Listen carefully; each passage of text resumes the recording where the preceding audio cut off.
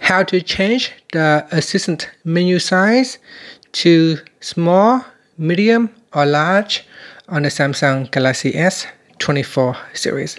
First, tap on the home button to go back to the home screen. And from the home screen, swipe down at the top, then tap on the settings icon.